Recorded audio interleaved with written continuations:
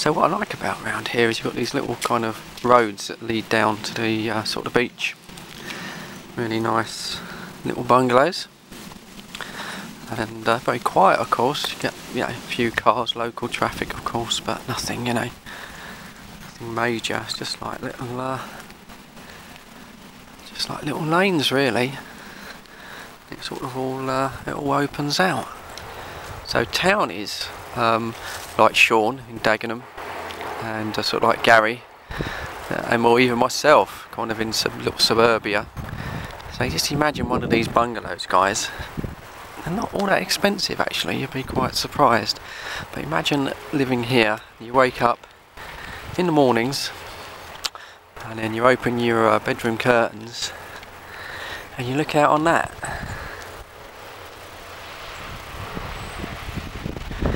How about that? It's damn sight better than the view that I've got at home, I tell you. Straight out to sea. Unbelievable. Really, really a nice view, and it's like a dream come true, right, really. Hold it. I'm interrupting myself here because old Fred's talking a load of, well, dog's dangly bits, really. When I got back to the cottage, I googled Clifton Way, Overstrand, and found this. Look, just a few years ago, half of the bloody road fell into the sea. The whole bloody cliff collapsed. And this is the road that I'm just walking around. As you can see, at one point you could go straight across. So would I want to live there? Well, actually, no, I don't think I do.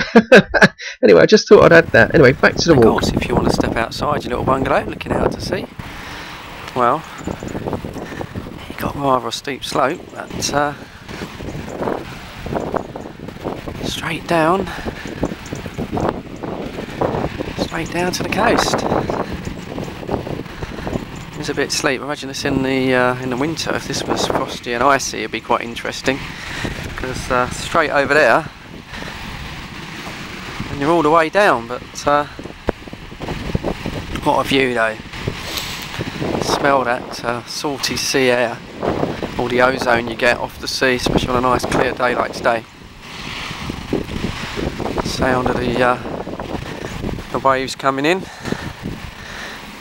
And there it is. That's the tide is in at the moment, but as I say, this would be your view in the mornings if you got up with a dog. You could risk it going down that little slope there. I don't know about that. But, straight down to the sea. Lovely.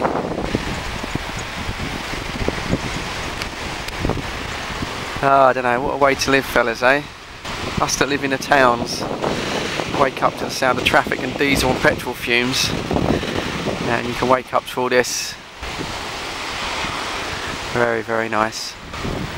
Now, as I mentioned on the other video, one of the problems you've got here is coastal erosion.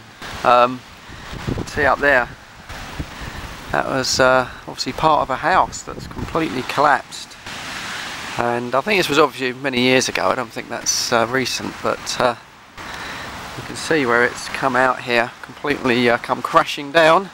That was someone's lovely house at one point. How gutted would you feel? But back in the 1920s they did a massive sort of hotel just around the corner there called the Pleasurance. It was this whole area of Side Strand was a big kind of like millionaires sort of holiday resort. Stop. I'm going to interrupt myself because I've kind of talking a little bit of bollocks here, to be honest. It wasn't the Pleasurance, the hotel. That hotel is still standing. It was called the Overstrand Hotel, and it was built around the turn of the century, mainly after the travel writer Clement Scott stayed in Overstrand in 1883, and after that it became quite a place to be. 1920s, 1930s, very chic. All those rich people from London came down here for the holidays, and they built the Overstrand Hotel, and they thought it'd be a great idea to put it right on the edge of the cliff, because then all of the people staying there could look out over the sea. But unfortunately they put it just a little bit too near the edge of the cliff, and it did fall into the sea, and that was not before it actually was burnt to the ground rather mysteriously. Anyway, just thought I'd correct myself just for the prosperity there. So gonna go back to the walk now. The tide's coming in. It's quite a calm day today, but chance of getting wet along this promenade. Yeah, you'd like to see that on camera, old Fred getting completely soaked by the morning tide, but hopefully it won't happen. But it has happened before. Happened last year, we got caught along here. It's very refreshing though, very salty sea air, lots of fresh air, good for you I think. So much better than diesel fumes from buses and whatnot. Very, very, very refreshing, certainly wakes you up in the morning.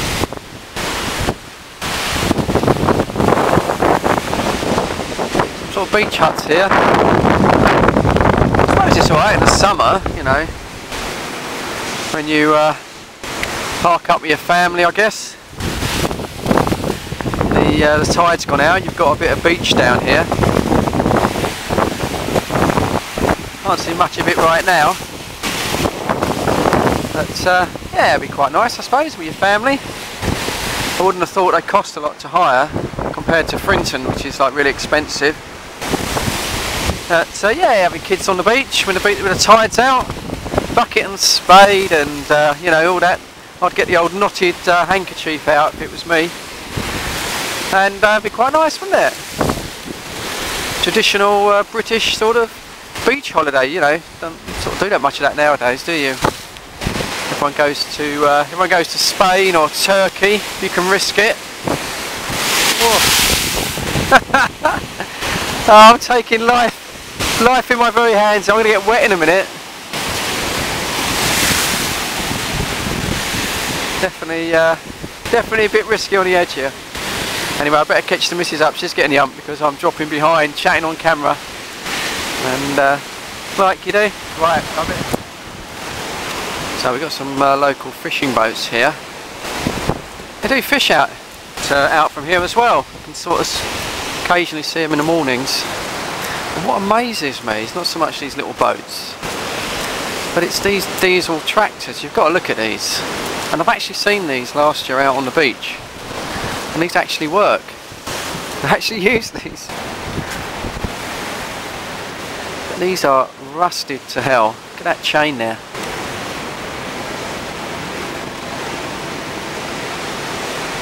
But in fact that is greased up and these things actually work. That steering wheel. It's certainly seen better days. But yeah, it does work, they use it. And you've got another one here, and this one is, well, not much better state, is it? Certainly shows the endurance of a diesel motor, doesn't it?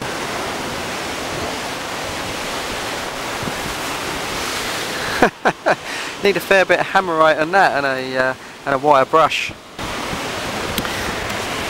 to get the corrosion off. I think that would be a bit beyond my skills. But yeah, these tractors. They do run. They just take the boats, the fishing boxes here, and they yeah, you can see like the burn there. Well, that's got really hot and it's burnt through the tarpaulin. And they do run them. They do run these boats out. And Overstrand, yeah, they fish. Right, amazing. Right, we've got a bit of a slope now. What goes down must go up. And see the old Mrs. there and Bella, they've got a head start on me, so I've got to catch up again. But we've got quite a little bit of a slope. Good job I like walking, isn't it? Here I go. There we go, last sort of scenery shot. This is the promenade at Overstrand. Not much to see when the tide's in. Probably better when the tide's out, but still quite a nice walk though with Bella. Much better than walking around the streets at home anyway.